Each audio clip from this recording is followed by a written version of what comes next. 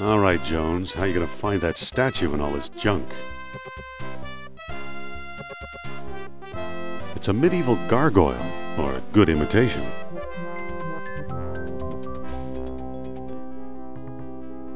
It's a copy of an Egyptian statue of Horus.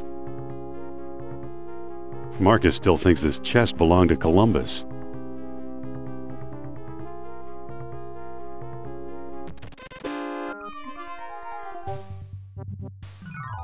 Oof!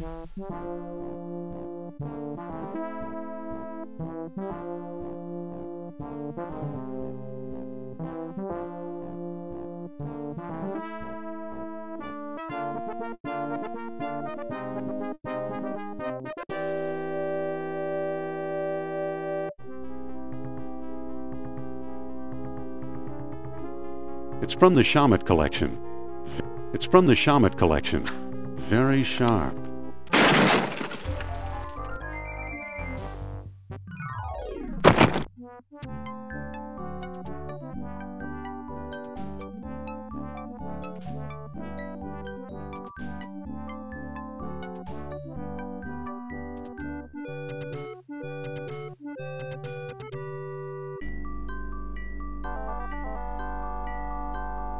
I think I've read them all.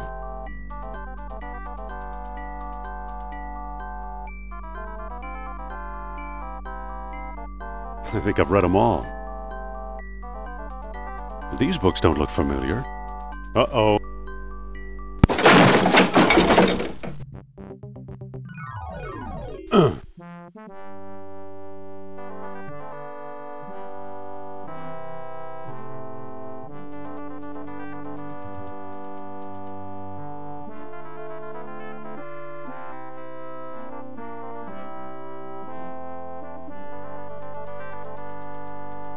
Better get that roof checked. Possibly an ancient Mesopotamian cat god.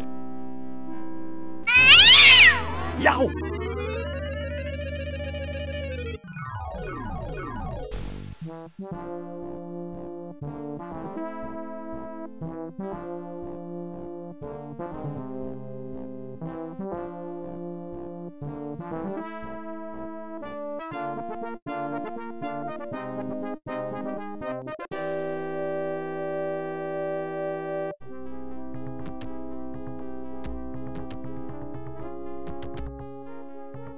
I'll be. Here's what I've been searching for. Strange-looking thing. I wonder where Marcus picked it up.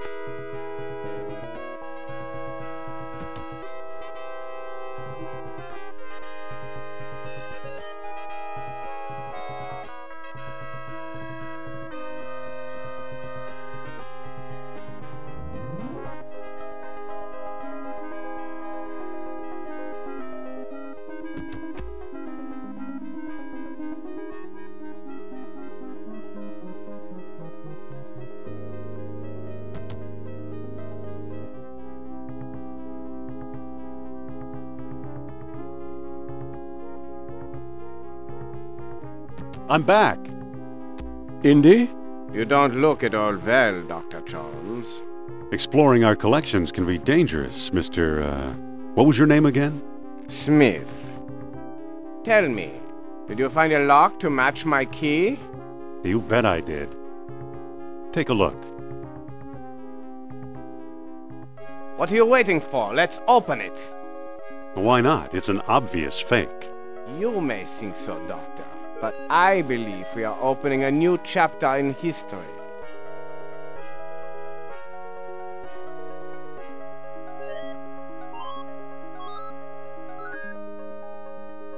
My word, Indy, a small metal bead. Jewelry, perhaps? I still think it's a fake. Then you won't mind if I take it. Really, Mr. Smith? Stand back, gentlemen.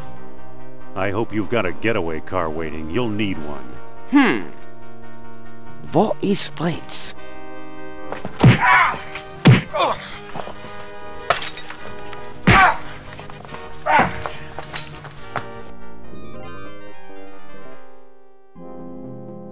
got away. But we got his coat, Marcus. Hey, what's this? Klaus Kerner, huh? Good Lord, Indy, the man's some sort of agent from the Third Reich. What does the spy want with the Buddhist statue? I lied, Marcus. I don't think it's a phony. I can't place the style, but it's old. Look what else our friend was carrying. An old copy of National Archaeology, and there you are in Iceland. Yeah, field supervisor for the Jastro expedition. My first real job. Who's the woman? Sophia Hapgood. She was my assistant, a spoiled rich kid from Boston, rebelling against her family. Where is she now? She gave up archaeology to become a psychic. How odd. You can say that again. Indy, Kerner found you. What if he finds her? We should warn the woman. You're right. I want to know more about that statue. You know, Marcus, the coldest year of my life was the one I spent in Iceland with Sophia.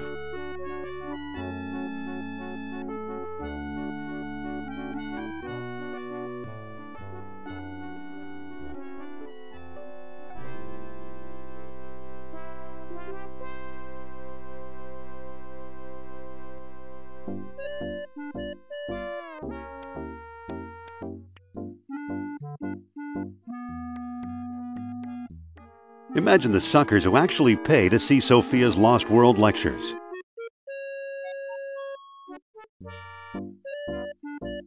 The doors are locked, sir. It's today's paper. It's today's paper. I don't think that'll work. It's today's paper. I can't make a call. I'm out of nickels.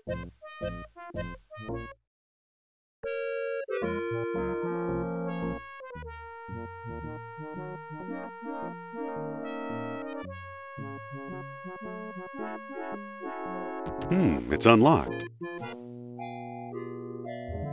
What do you want, pal? This ain't no ticket office. I'm here to enjoy Madam's outrageous orations. This ain't that kind of show. I think there's a misunderstanding here.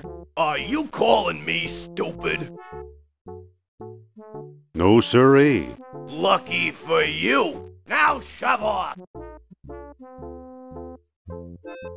Good night. Move along home now.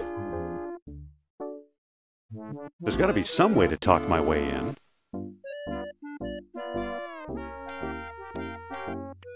I can't get there from here.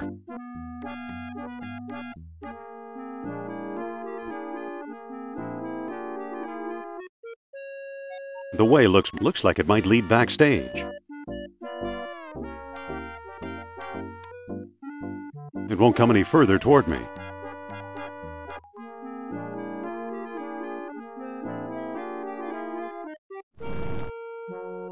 The way looks blocked.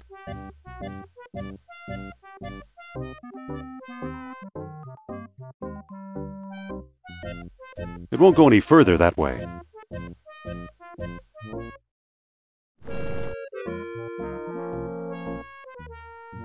The way looks like it might lead backstage. The way looks blocked.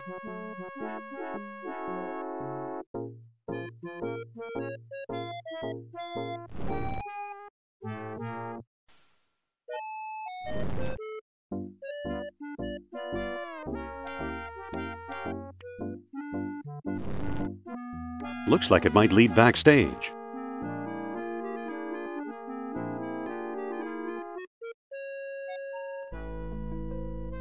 Hold on! You must be the new doorman.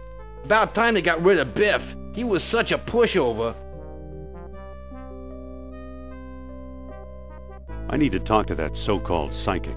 It's Madame Sophia to us employees, fella. Excuse me. Take it easy and watch the show. Here, my friends, is Atlantis, as it might have appeared in its heyday. Glorious, prosperous, socially and technically advanced, beyond our wildest dreams.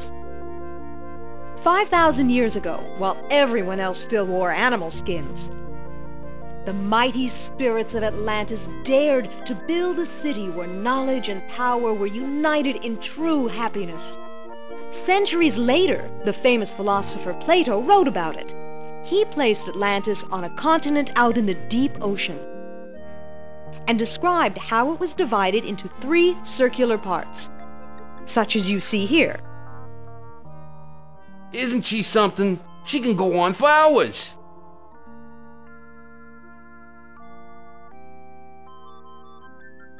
Excuse me. Shh! She's just coming to the exciting part. What befell this serene city? We may never know for sure. Was it the sea level slowly creeping higher, or the earth itself suddenly shifting? However it happened, panic must have gripped the citizens on that fateful day when proud Atlantis sank beneath the waves. Or perhaps it was a volcanic eruption, and something remains even now. On some questions, the great spirit who guides my thoughts, the all-seeing Nerab-Sal, is silent. I've been through this 100 times. The woman never stops.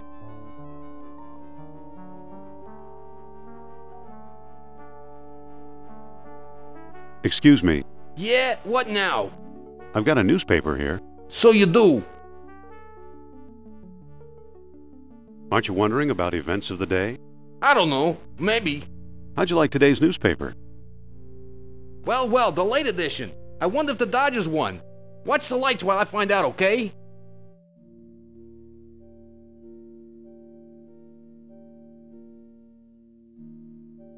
That doesn't seem to work.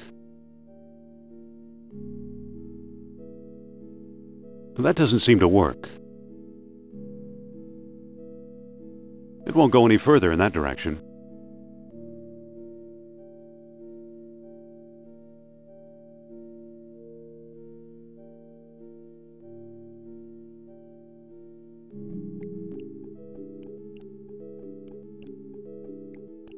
Nothing happened.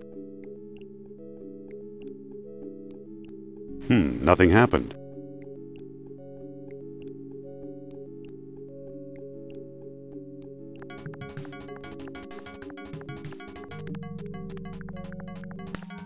There it goes. And I still feel the presence of Atlantis through, may I present Nerab-Sal, the great Atlantean god of Deceit! deceit. Thanks, Indy. Indiana Jones? You've got some nerve. Go back, you big jack-o'-lantern. Oh, great.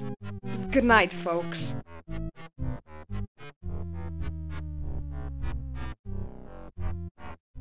Come on, mister. I've got a few words to mince with you.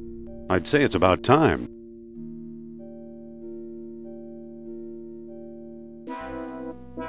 Oh, no! Looks like Kerner got here first. Stay put.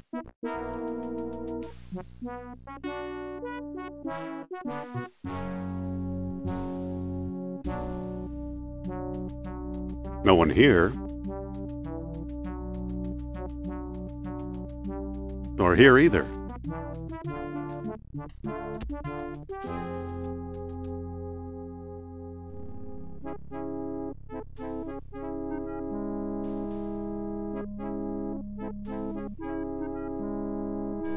Dr. Uberman, fantastic news. We found the treasure we seek.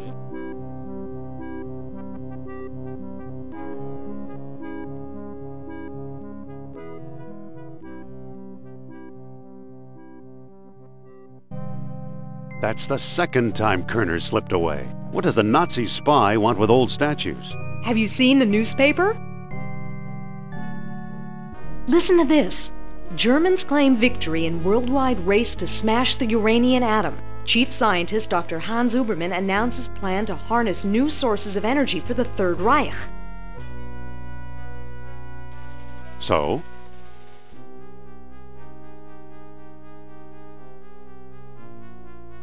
Practical results are years away. Of course they are. That's why they're looking for the power of Atlantis. Be serious. I used to think you'd make a good scientist. Yet you stole things from my expedition. Artifacts such as archaeology has never seen. You're lucky I don't have you arrested. So what if I kept a few pieces for myself? Look for a small coppery bead under those clippings in my desk. What do you know? Kerner missed the grand prize. What? My necklace. Watch closely. The bead is made of orichalcum, the mystery metal first mentioned by Plato. Now I'll place it in the medallion's mouth.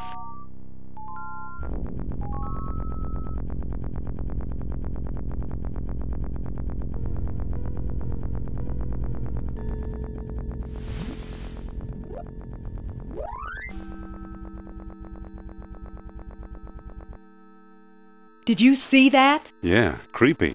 Is your electric bill paid up? That was Nurab Sal. His spirit is close. I'm not interested in spiritual mumbo-jumbo. Suppose I gave this orichalcum business any credence, which I don't. Atlantis has been underwater for centuries. Shh! I'm getting something. Nurab Sal speaks. He bids us find the... what? Oh, a book, yes. The Lost Dialogue of Plato. Another fine myth. If Plato wrote it, later authors would have reported it. What if the Nazis have already found a copy? You ever think of that?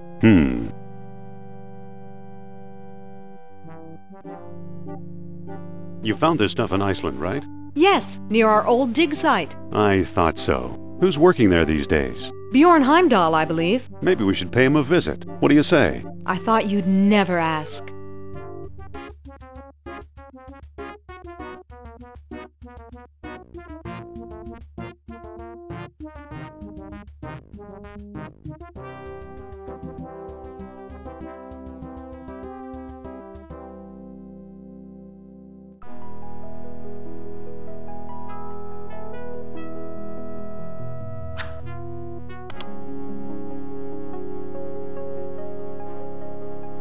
Sophia, Yes?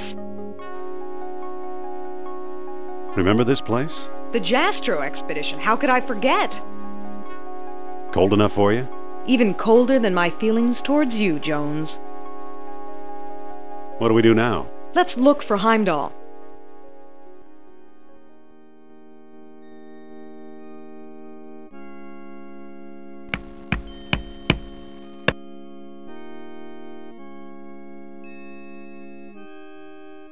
It's an eel figurine trapped in ice. Dr. Heimdall. Dr. Indiana Jones, I believe, and Madame Sophia Hapgood. This is my dig site now. Go away. I thought you were digging up Norse graves in Denmark. I was. Obviously now I'm not. Not feeling very friendly today, are we? I like solitude. It helps me think. Doctor, what do you expect to find here? The secret of Hyperborea. That's what the Greeks called Iceland, you know. You've read how they sailed north to a fog-shrouded land and how they never set foot upon it? Ha! After travelling thousands of miles, mere fog wouldn't turn them back. Some idiots claim they were repelled by ghosts. Poppycock, you know what actually stopped them, Sean?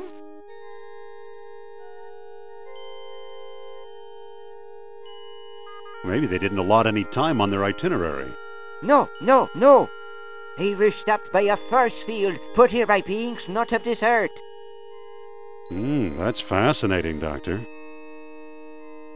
Have you ever heard of Plato's Lost Dialogue? Yes, there are rumors about such a book, but I've yet to see it. There are two people you might want to visit. Charles Sternhardt in Tikal, a shady fellow, who claims he translated the whole thing. And Philippe Costa in the Athos Islands. As a researcher, he's a farce, but he's a sharp trader. Why did these beings show up here? I am convinced that these travelers came to Earth to form colonies like Atlantis, using Hyperborea as a spaceport.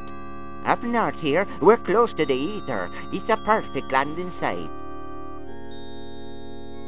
So what's the link between Hyperborea and Atlantis? Right, the Yastro expedition, the one you both worked on. Recently I saw pieces from it, pieces that are clearly Atlantean. I see. Somebody must have been selling them. Go ahead, blame it all on me.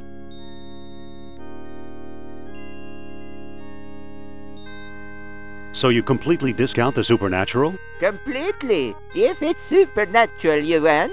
Talk to Sternhardt and Costa. What was that about the lost dialogue?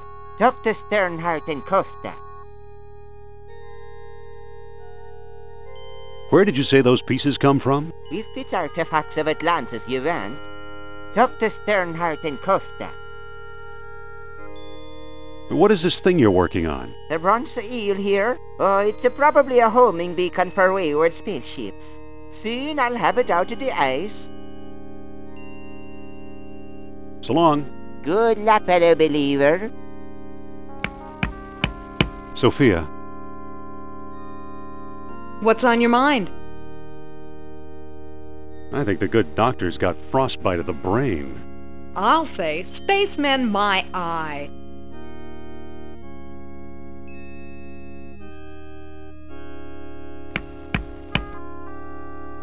I don't want to interfere with Dr. Heimdall.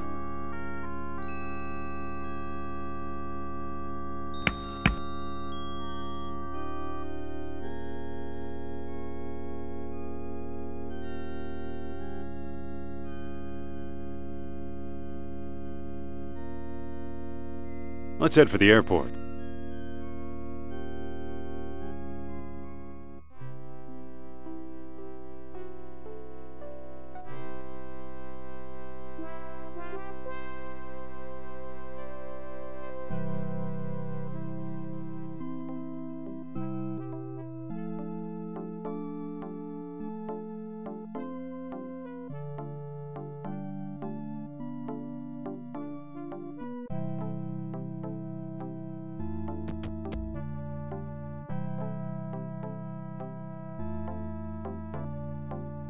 This is his house? This is it.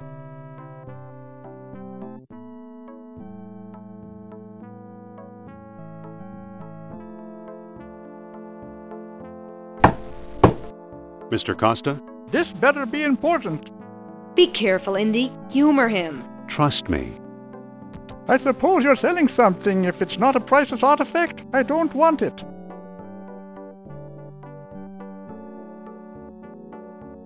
I hear you know something about Plato's lost dialogue. Maybe so, maybe no. Who are you?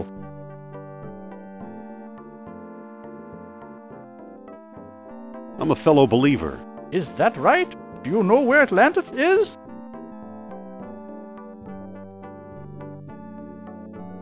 Well, yes, of course I do. Oh, do tell. Somewhere under the ocean? No, no, no. Come closer, boy, and I'll tell you. You're standing on it. The Azores? No one believes me. That hurts. Nice going, Indy. I could have done better. Yeah, sure. Sophia? Yes? Here, you talk to the man. My pleasure.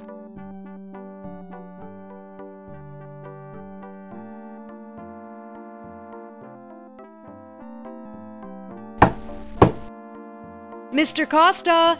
This better be important. He's a touchy old bird. Watch and learn, Dr. Jones. Well, hello, beautiful.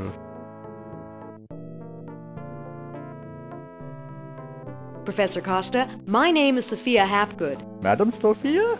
A renowned psychic? I hope my friend didn't pester you too much. He's a friend of yours? Well, no, he didn't pester me that much.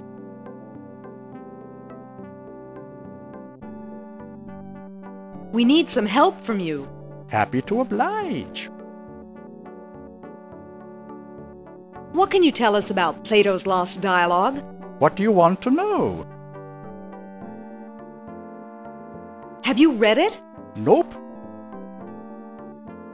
Do you have it? Nope. Do you know what's in it? Not exactly. Can you get it for me? Sorry. Do you know where we could find it? Well now, that depends. I might trade the information for a rare Atlantean artifact, such as a certain necklace I've heard about. I'll never trade away my necklace. Well then, if that's how you feel, surprise me. Would you do business with my friend here? Madame, I'll do business with anyone. Thanks for your help. Goodbye for now. At your command, madame. Don't be a stranger now. What a charming old man. Trade, huh? If not your necklace, then what, I wonder? Excuse me. Yes? I think you better take over. Okay, I'll think of something. Mr. Costa? You again? What do you want? Let's talk about a trade. Okay, what you got? I'm offering this rare archaeology magazine. That magazine rejects all my articles. You keep it. Got anything else? I'm offering this genuine American-made bullwhip. Not a chance. What good is a whip in this day and age? Come back when you've got something worth my while. Don't start with me.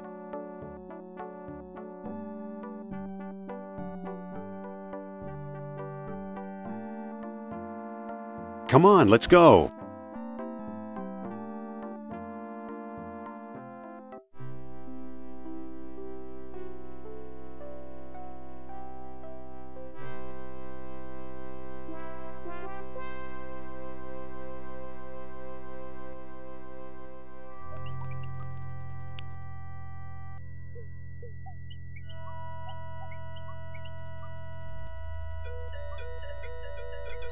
He looks like a jungle rodent. He's too fast for me.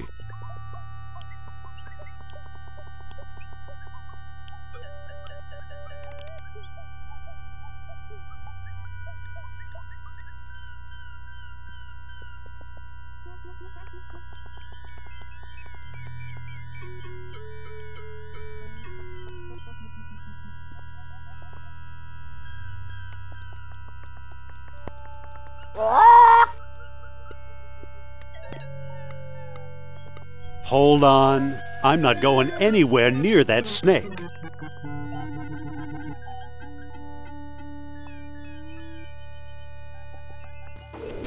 That doesn't seem to work.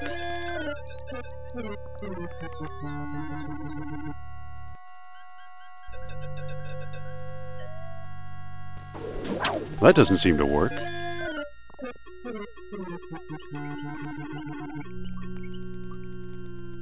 Hold on.